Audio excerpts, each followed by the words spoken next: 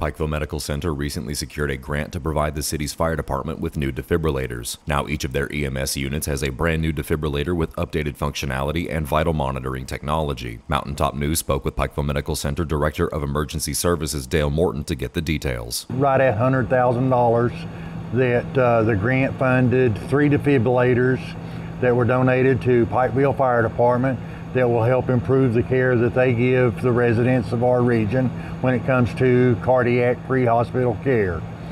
These defibrillators will allow them to have a more in-depth look at what's going on with their patient, and if the patient is having a heart attack or something or they're having to code it, that will give them information that they'll be able to transmit to us so that we'll have a better idea of what they're bringing into us, and we can be set up quicker and have a faster response to exactly what that patient needs once the ambulance arrives at our facility.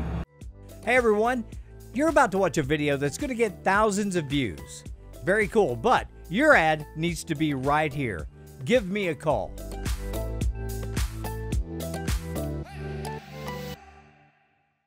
There are a couple of scenarios where a defibrillator could be the difference between life and death. Pikeville Fire Department can now better serve the community thanks to this generous donation. Oh, it's great. Anytime there's something new, Pikeville Medical Center is reaching out to us and say, hey, have you looked at this piece of equipment?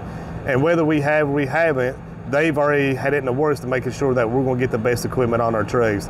You know, like I said, this is one of those opportunities working with Pikeville Medical Center that we actually can hone in our skills a little bit better, and with this new technology. It pretty much reads everything for you.